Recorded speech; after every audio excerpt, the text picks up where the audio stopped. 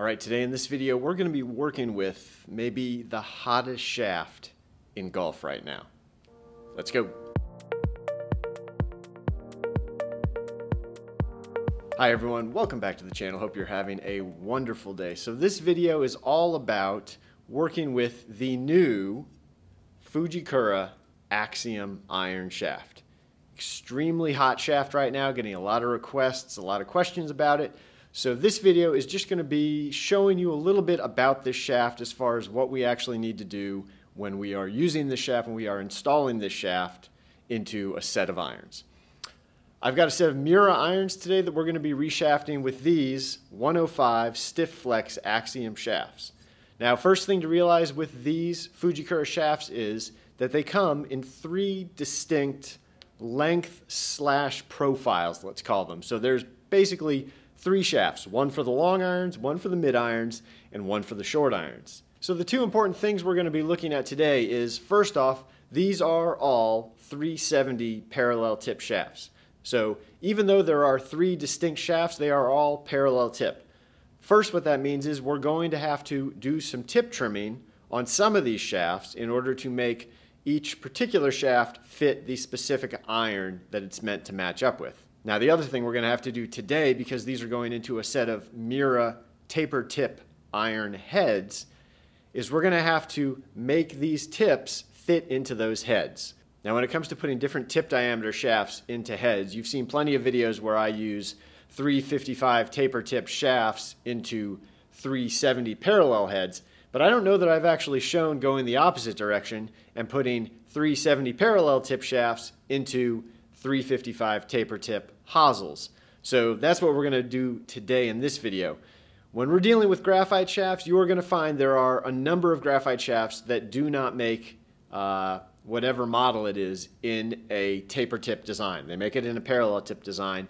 And the whole idea there is if you need it tapered, you can taper it yourself. So I'm going to be showing you that today. We're going to be tapering these shafts in order to get the proper fit. Now, Fujikura actually sent me this nice little card, laminated, that tells me exactly how far I need to cut everything. But as you can see here, for the longest iron we're going to be doing today, we're going to be using this long parallel shaft, and we're going to have to cut it 1 inch. The mid irons, the 5 iron nothing, the 6 iron and a half, the 7-inch one, and on down. So basically treating it like three distinctive shafts and trimming it accordingly. So that's the first thing we're going to do, is cut all of these to the right tip trimming measurement. Now, these shafts have this beautiful black matte finish on them, really nice, really high quality. As you can see, the logos look good. Definitely like the way the logo looks like this in the down position, which is how we're going to install these. Only problem is they are black, which means when I use my black marker to mark the shaft, it's a little bit hard to see, but you can still make it out, so I don't think I need to put any extra tape on it. So 4 iron shaft, like we said in the beginning, we're going to cut this 1 inch off the tip. Also go ahead and mark, for future reference, that this is the 4 iron. Now the 5 iron, we're not going to be doing anything with because it's the first of the mid iron shafts, so we're just going to say it's the 5. The 6 iron, we're going to cut a 1/2 inch.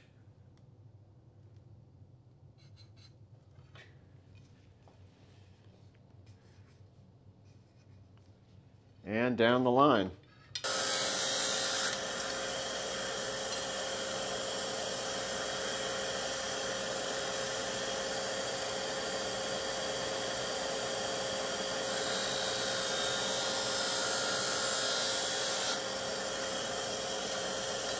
All right, we've cut all the tips we needed to and left the ones we didn't need to alone, but now we have to deal with this, the fact that these shafts at 370 are not going to fit inside these hosels at 355. So at this point, what we're basically doing is just using our little sanding belt and working off not only the finish of the paint, because it doesn't give us as good a bonding surface when there's paint on there, but we also need to just make our own slight taper down here at the tip of the shaft so that it just fits snugly inside here. And look, there's really no easy, simple way to do this other than to just work at it slowly and test it as you go until it fits inside the hosel the right amount. Just kind of work slowly. The worst thing you can do is try and push it too hard, take off too much material, and either ruin the shaft or make the fit too loose. So you just kind of have to work at it slowly, stop, check it, see how it's going, go back, do a little more. So as we're working these shafts down, as you can see, we're going to start being able to fit a little bit more of the shaft in as we go.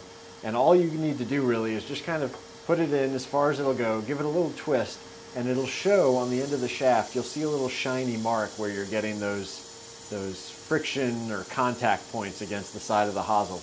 And that's how you know where you need to focus and take a little bit more of that shaft down, is on those shiny little sections. And again, we just keep working and going down until we eventually get it where it fits nicely inside the entire hosel, nice and snug, but still fits fully inside.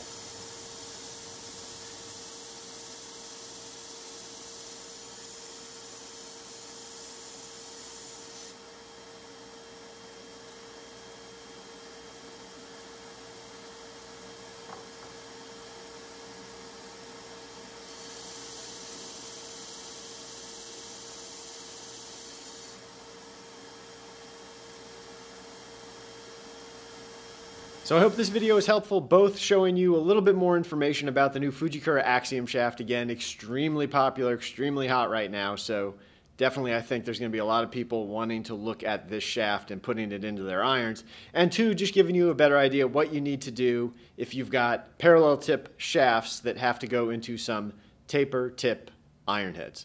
Hey, if you enjoyed this video, make sure you go down below, like, comment, subscribe, all that stuff. And I will see you next time on the next video.